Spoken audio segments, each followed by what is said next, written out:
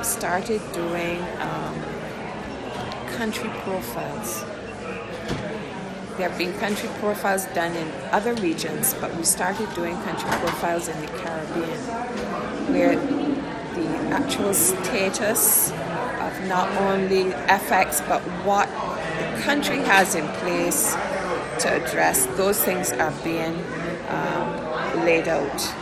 So there is evidence being built globally, but then specifically within the Caribbean, there is evidence being developed. The vector control issues and the fact that the Aedes aegypti is almost a member of the family in the Caribbean. They breed in domestic situations very easily, and then there are the vectors of the diseases that have wreaked havoc. Dengue with its cycles, chikungunya, Zika. So we have already the vector control issues, and of course,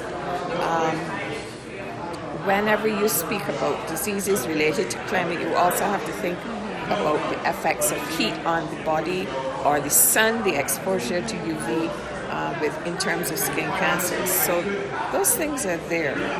Those things are known, and luckily there are the clinical changes in how we prevent and treat illnesses.